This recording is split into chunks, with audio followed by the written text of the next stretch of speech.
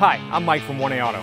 We've been selling auto parts for over 30 years. We're dedicated to delivering quality auto parts, expert customer service, fast and free shipping, all backed by our 100% satisfaction guarantee. So visit us at 1AAuto.com, your trusted source for quality auto parts. In this video, we're going to be working with our 2008 Chevy Equinox 3.4 liter V6 all-wheel drive. We're going to show you how to remove and replace your vehicle's front brake pads and rotors. We recommend that these always be done together as well as in a pair, so you do your pads and rotors on both your front left and front right wheel. If you like this video, please click subscribe. We have a ton more information on this and many other vehicles, and if you want these parts for your car, you can follow the link down in the description over to 1AAuto.com. Here are the items you'll need for this repair.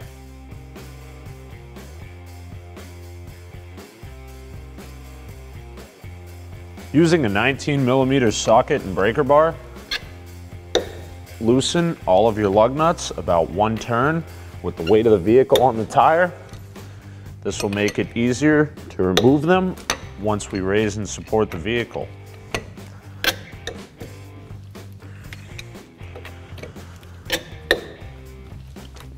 Raise and support your vehicle. We're doing this on a lift to make it easier to show you what's going on. However, this job can easily be done in your garage or driveway using a jack and jack stands.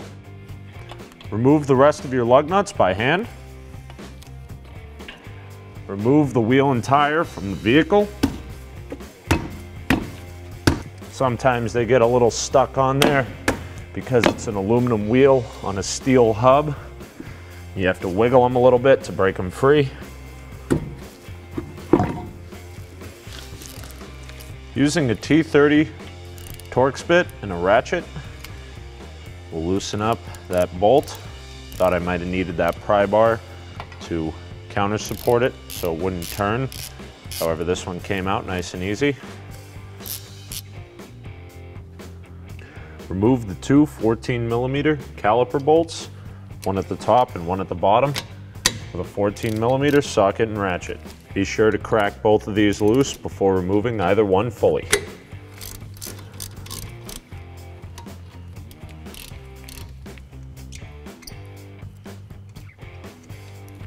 Remove the caliper and secure it up and out of the way with a bungee cord, zip ties, or mechanics wire.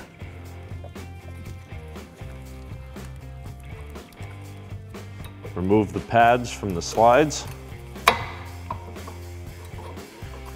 You can use a flat blade screwdriver if you need a little more leverage here, but these are coming out pretty easy. Using an 18mm socket and breaker bar, loosen the caliper bracket bolts. Again, you're going to want to get both of these loose before you remove either one fully.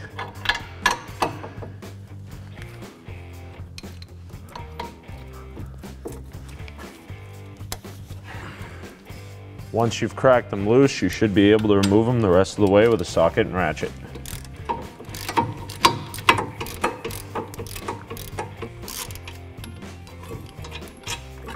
Remove the caliper bracket and place it off to the side. Remove the rotor. Ours is frozen on there pretty good. We're not reusing our rotor, so we can hit it just about anywhere to make sure it pops off of the hub. However, if you plan to reuse yours, hitting it in between the studs can get it off without damaging anything. If your rotors are really stuck on, you're just going to have to knock them off and replace them.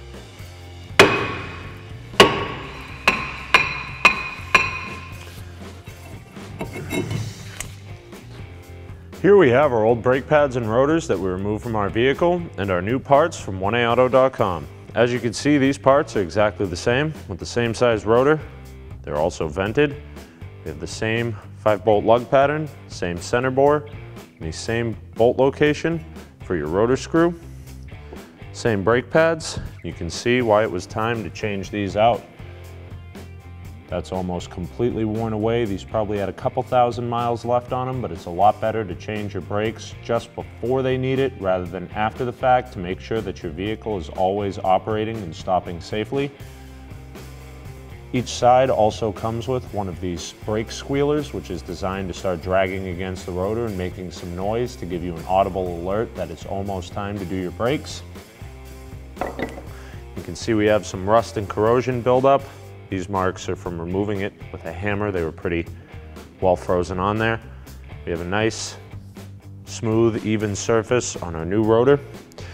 So if your old brakes are squealing, not stopping the way they should be, grinding, or are creating a pulsating brake pedal from a warped rotor, these new parts from 1A Auto are going to go in direct fit, just like your original equipment, and fix you up right. Using a steel wire brush or some emery cloth, sandpaper, or something like that to remove the rust buildup on the face of your hub, clean that as well as the center bore, to make sure that there's no rust buildup that'll make our rotor sit unevenly or freeze on prematurely. Once you've removed the bulk of the rust, we're going to apply a thin coat of brake grease to the face of the hub as well as around the center bore of the hub.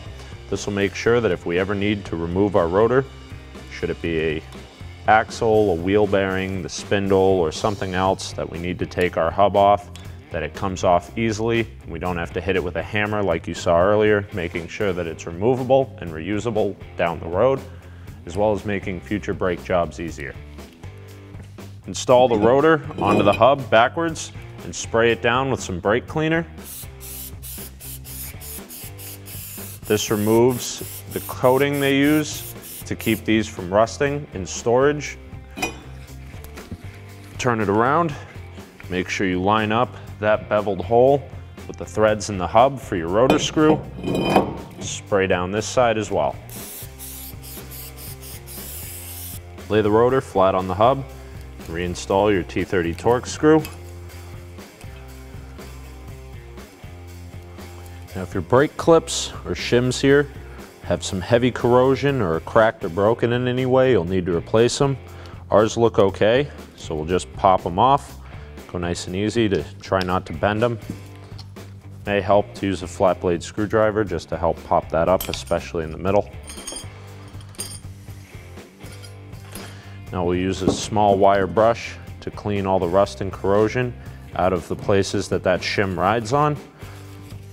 Once that's cleaned up, we'll clean up the shim itself.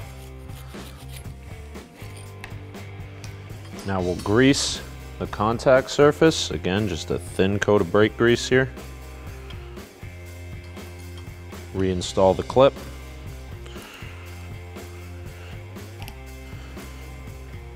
And grease the clip itself.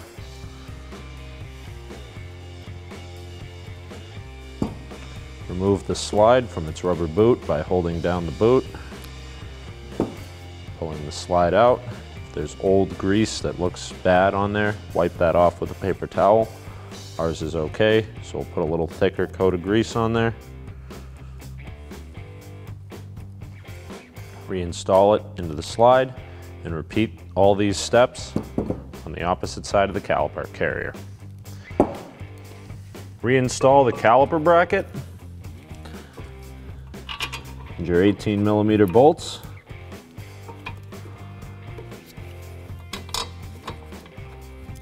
Tighten the bolts down with your 18mm socket and ratchet. Torque the bolts to 137 foot-pounds. Install your brake pad. I'm placing the rear one with the squealer at the top just because that's how it came off of the vehicle. Sometimes they will interfere with the caliper if you place them in certain ways, so I like to just put them back however they came off. We'll apply a thin coat of grease to the back. And do the same thing with the pad on the front.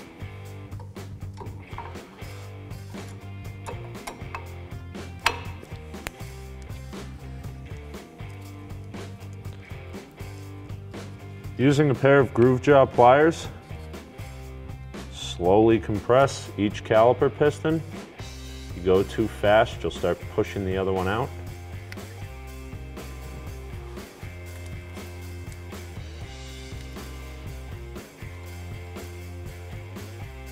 Make sure both are fully seated.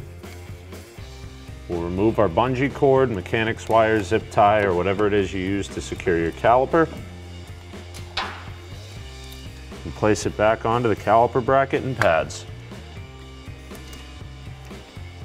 Reinstall the two 14mm brake caliper bolts. Now these don't get a ton of torque, so I'm just going to bring them down as far as I can by hand, go straight to the torque wrench. However, you can use a socket and ratchet if you're having a harder time. Torque the caliper bolts to 20 foot-pounds.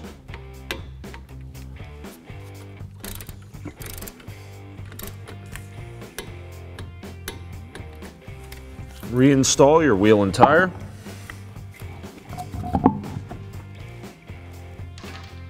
Get all 5 of your lug nuts on as tight as you can by hand.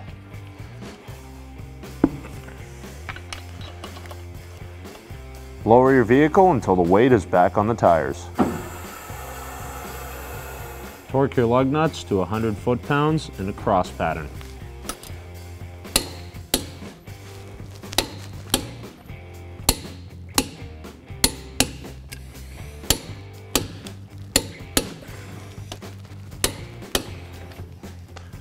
Match the brakes on the other side using this same procedure, and you're good to go.